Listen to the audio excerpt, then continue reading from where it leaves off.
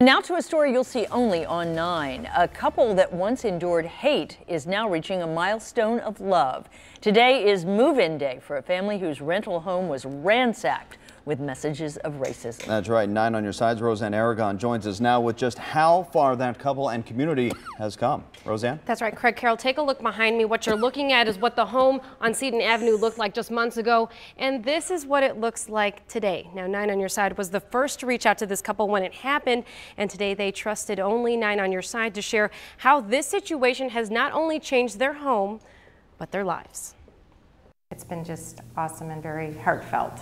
For Pat and Joe Jude, today is a special one. We're standing in the exact same spot that was once a vision of hate. It was total destruction. Coming back from Thanksgiving, the Judes saw their rental home looking like this. It was holes in the walls. It was cement down the pipes. We had to replace all the pipes. But what hurt the most was this. Hate, discrimination they faced before. Their son Jay committed suicide, they say, because he was bullied for being biracial. Instead of being violent and reactive to that, I chose to look at something different. A change of heart from darkness to light. Today is move-in day after 3 hard months of renovations. This is not better than paint that was everywhere.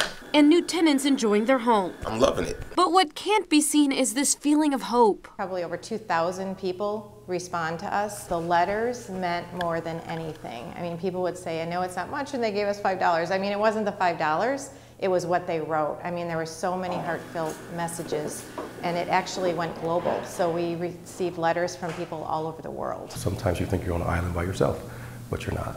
Even donations, money they're paying forward. They started scholarships, donated to churches, support groups, including suicide prevention programs. And with the extra, I'm working with the Parks Department, and we want to make some sort of a serenity type of a garden. One they'll build with the community. I want people to take away the fact that Cincinnati's not like that, we receive so much love. Has this been life-changing?